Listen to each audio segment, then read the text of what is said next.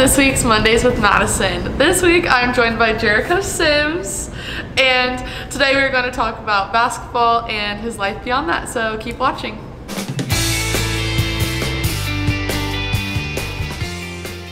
Alright Jericho, before we get started, why don't you tell us a little bit about yourself?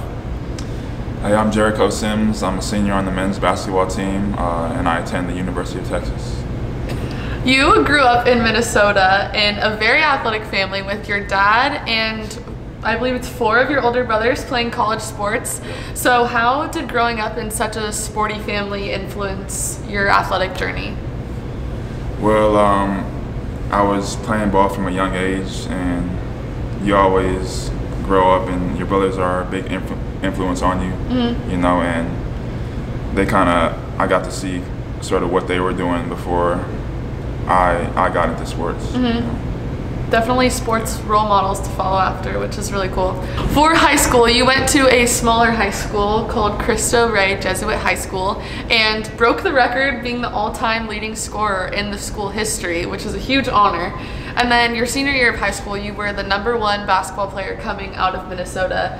So what was your high school experience like, and how was that transition going from a smaller high school to such a big university like Texas?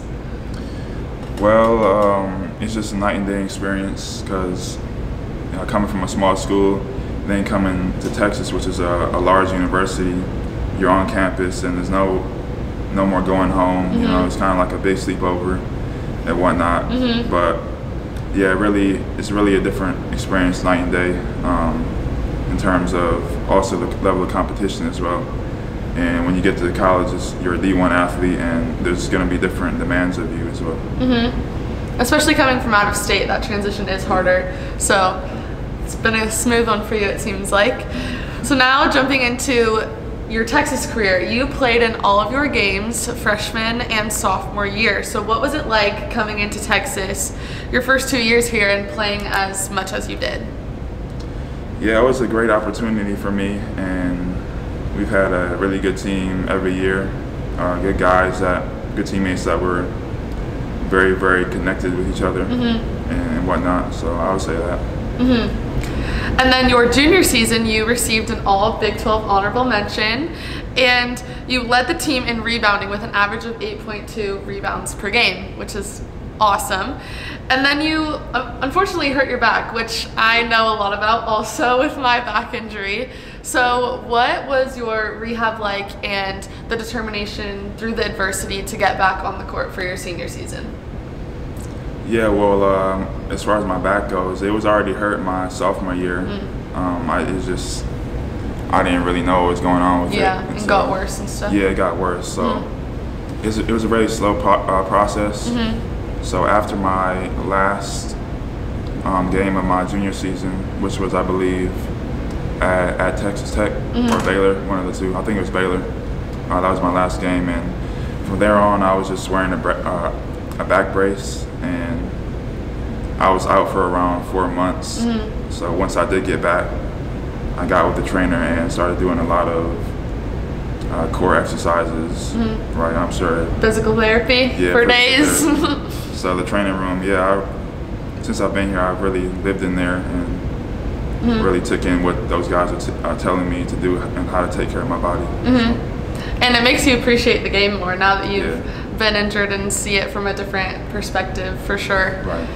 Now, this being your senior season, you started in all 26 games, and your best game was stat-wise across the board versus Texas Tech, but you guys as a team swept Kansas, which is a huge accomplishment for you guys. So what was your senior season like as a whole?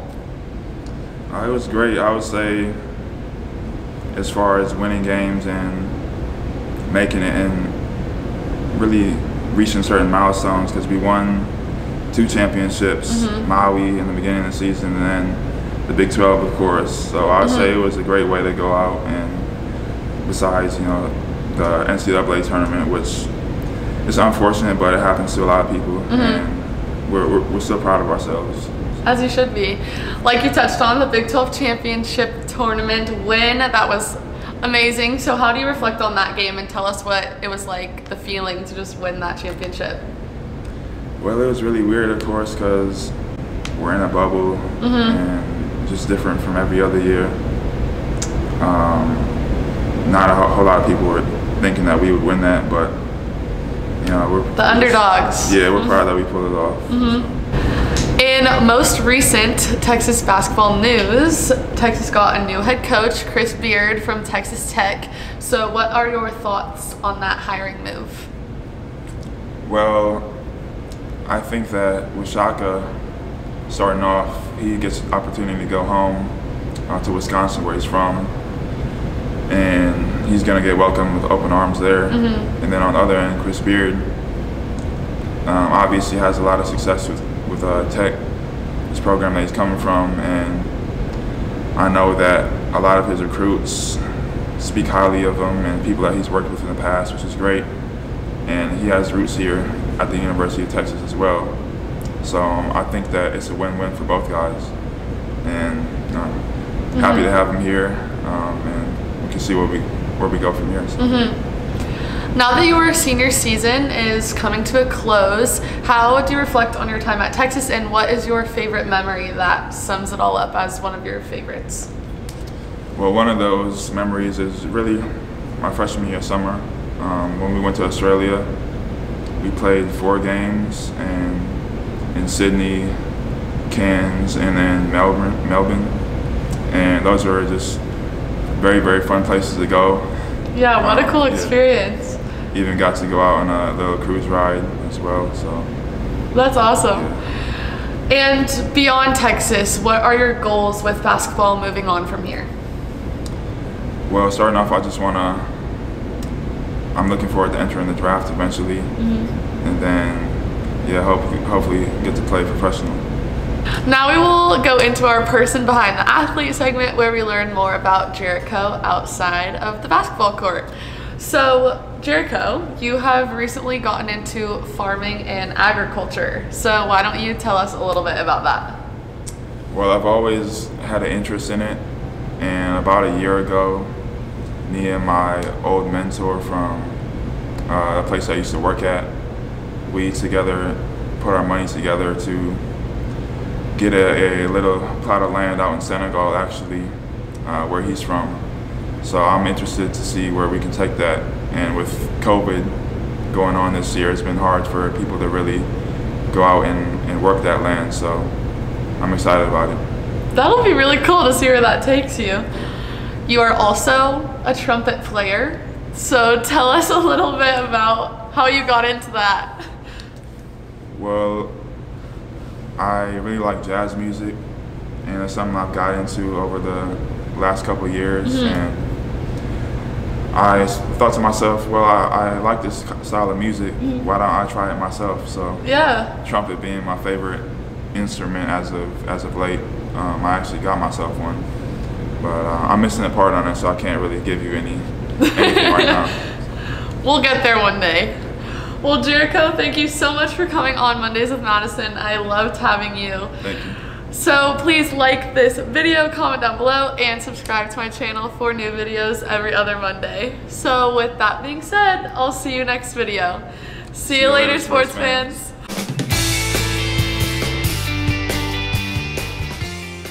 Oh, that was so cute.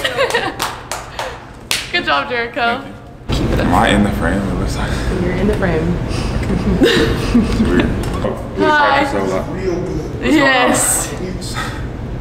We can restart.